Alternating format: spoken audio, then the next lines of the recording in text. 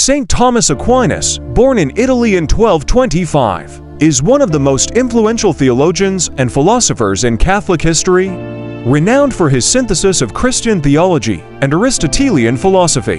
He sought to reconcile faith and reason. Thomas Aquinas became a Dominican friar despite his family's objections.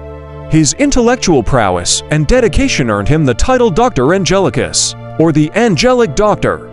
His philosophical contributions, especially the use of reason in understanding God's existence and nature, were groundbreaking. Aquinas believed that faith and reason complement each other.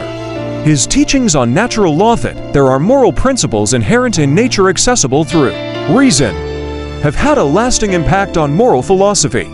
Canonized in 1323, Aquinas was declared a Doctor of the Church in 1567. His comprehensive works continue to influence theological and